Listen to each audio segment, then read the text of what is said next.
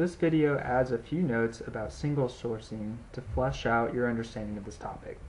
Document design by Kimball and Hawkins defines single sourcing as creating content once and then using it in multiple ways. I agree with that definition, but I would put it a little differently. When you single source, you are repurposing information for different documents, audiences, and purposes. In many companies, technical communicators use a content management system similar to the screenshots you see here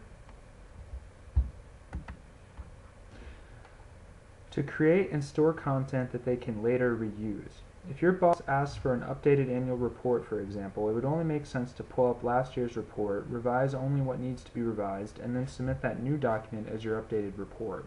You may use some sections, like the introduction, verbatim. Other sections may be reworded to reflect more recent data, or they may be completely rewritten, or they may be brand new. Those brand new sections then become part of the content management system so that you can potentially use them in next year's report.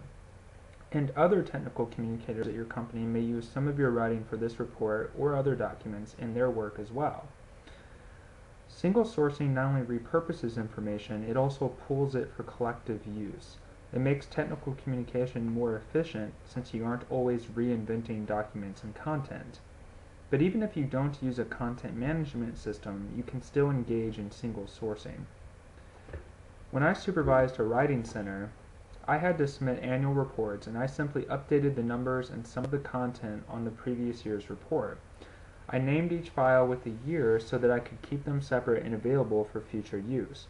So if your boss asks you to write a technical report on deer migration in your conservation area, don't forget about this report when he asks you a month later to write a fact sheet on deer migration to put out in the lobby of your conservation center.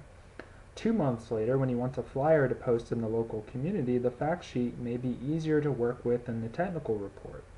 In each case, with or without content management system, you are repurposing the same information or writing for different documents, audiences, and purposes.